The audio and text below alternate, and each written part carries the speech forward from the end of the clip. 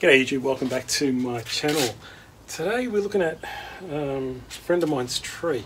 I think it's an Atlantic cedar. I thought it was a Deodara Himalayan, but it's quite small needles or small buds on it.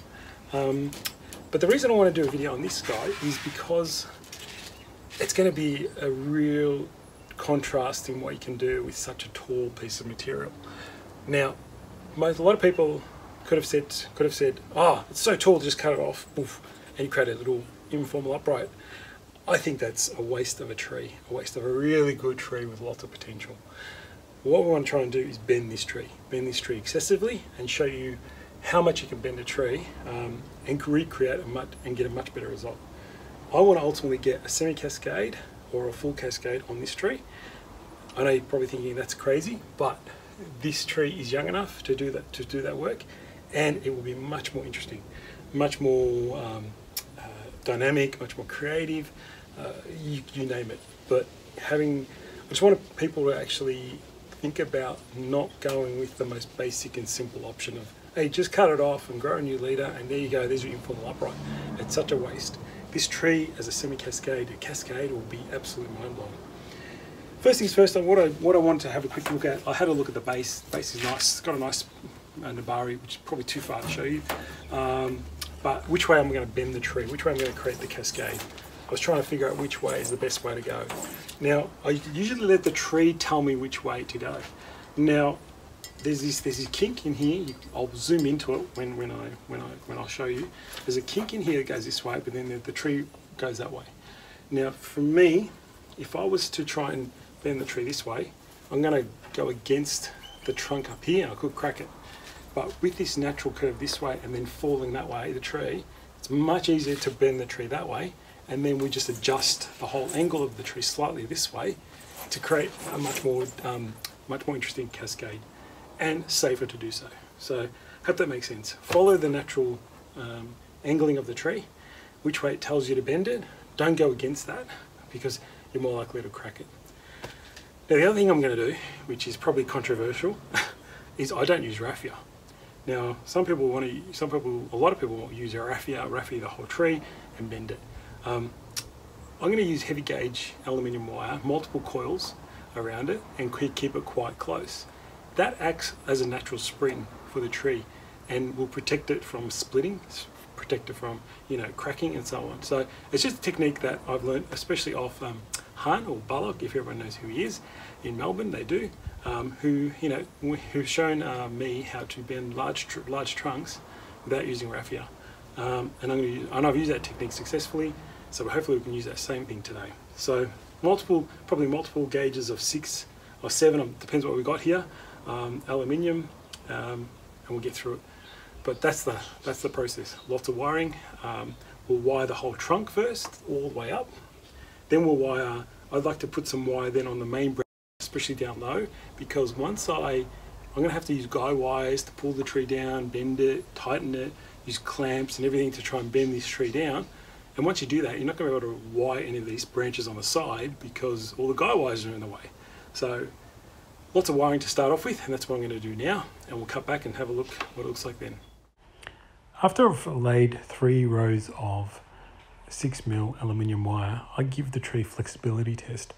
I like to just see how much it will bend and if there's any cracking when I do this. So you can see it's pretty flexible, and I keep bending away, just massaging the trunk for the work that I'm going to do. You can see quickly it's easily bendable now, and there's no splitting on the trunk, which is really important. So the flexibility is really key here.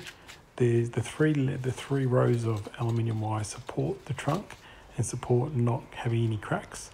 So now I can start to think about guy wiring and where I want to put the guy wire. So I find a point on the pot where I poke a hole through, and where I'm roughly going to put a guy wire that ties down the trunk to the pot. This enables me to safely bend the trunk downwards, and guy wire. So guy wire is just a piece of, I use copper to just tie it to the pot and tie it around the wire that I've wired on the trunk so I don't damage the actual trunk. And here's Robert giving me a hand with that. Now it's pretty much, I use my gym pliers and we just slowly bend. I know I've sped this up, but just to show you, that probably took an hour to do all that work. Slowly bending the trunk down until we're happy to what level it's at. So you can see us working away, checking all the time, checking for cracks, checking the angle that we've got the trunk to. Here I am just adjusting some branches and moving around pretty fast, but that process probably took, between half an hour to an hour. And I've just started to wire some of the apex now, just to get a head start on the next bends. So we're at a stage where we've been able to bend the cascade branch quite a fair way. Got a couple of guy wires helping me pull that down. Now I'm doing the work gradually, a little bit at a time, but whilst I do that, I've started to wire up all the apex area. Now you can kind of see the nice apex area starting to come to light. All it was very long branches that I've contorted and wired in and snaked on themselves. They'll eventually fill out and you'll be able to clean up the branches that are inside of curves, get rid of those, leave the ones on the outside and things like that. But for now it's compacted, looking really good, nice small buds.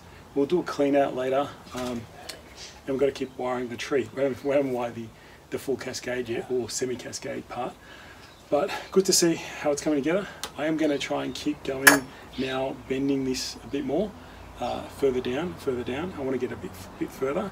And then at the moment, this cascade is quite straight, so I'm going to actually bend it backwards and then bring it forwards. That's just one bend backwards. We probably guide wire it into the pot as well, and then bend it forwards, just to give it some interest as well, a bit of curvature. So now Rob and I just finish off wiring the rest of the tree. Pretty much straight wiring job. I concentrated on the apex. Rob started to do the cascade branching. We want to wire as much as we can because it gives us options. If we didn't like a branch, we would cut it off. But wiring everything and seeing where it ends up. Okay everyone, so after this good 3 hours of wiring, bending, twisting, this is where we're up to. So I don't want to spin it around because it's going to knock into everything. But you can see the apex of the tree, the cascading branch. It went to a more full cascade rather than... So I was hoping to finish around in there somewhere, but there's a bit further down. It looks really good. The base is beautiful. Branch is really good. Everything's been compacted, so there would have been branches out to about here, and by snaking them back, we've really compacted it nicely. The cascade branch, I'll do a little spin, so you can see almost side on there. See how it comes down, pads all along, and then comes a little bit more towards the front, coming forward. So that's what I like to see ideally, the tree coming forward. Into that position. Probably the hardest thing, and I told the owner Rob here, that is trying to find a pot for this tree. Hard to find cascading, semi-cascade pots in Melbourne, but he's got a task there to try and find it. Should be alright.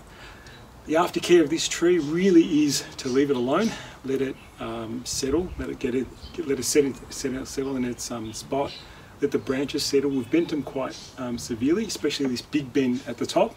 But you couldn't even tell, like it looks like a natural tree. But hopefully you can see from pretty much, we've gone, 170 degrees at least, I reckon, from straight up to about 170 degrees bend into this tree to get it cascading. So please don't go and chop the tops of trees when you can create something like this. I see it too often, especially for beginners. And that's one of the lessons of this tree to the beginners again. Always look at so many options of your trees to create an interesting tree. Before, if you had a tall tree and you just cut it, it'll be just the same cookie cutter style that everyone's got. Same. This took a really tall, lovely cedar and just used the whole entire tree. I mean, I hardly took anything off. There was one big branch maybe down here. It was another cascade branch. It was as thick as the main branch. That's pretty much the only branch I cut off. I did pluck some stuff, but that's normal. Plucking things that are growing down on branches, you pluck them off, and that's about it. There's actually needles around the place, but that's about it. Hardly anything came off it. Treat it now, put it in a nice spot in the garden, water it, sunshine, just as normal, and let it recover. And then the next steps in this tree is to continually improve the branching. You know, the branches will start to get bigger and thicker. You've got to cut them back. and wiring them out. But at least we've set the structure. You see lots of guy wires in here.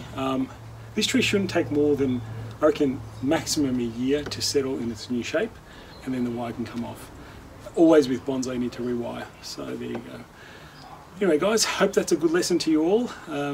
Don't cut back tall single trees when you can make beautiful cascades out of them. See you guys.